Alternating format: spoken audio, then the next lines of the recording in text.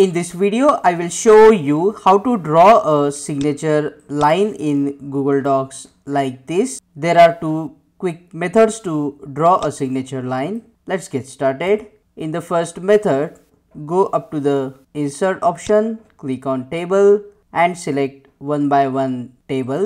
Now you can resize the box like this. Press shift on your keyboard and select the unrequired borders of the box. You will see this border color option. Click on this downward triangle and select white color. But as you can see, the line is not a thick line, so click on the line, increase the thickness of the line.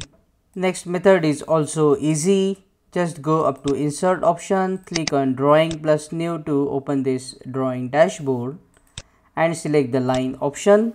Press shift on your keyboard to draw a straight line. After drawing a straight line, you can change the color from here, or you can also change the thickness of the line like this. You can draw a signature on this line from here like this and change the color of the signature, and once done, just click on save and close to insert the signature line with the signature. Now check out these useful videos shown on screen to know more about Google Docs. Comment below and let me know if this video helped you. See you again in the next video.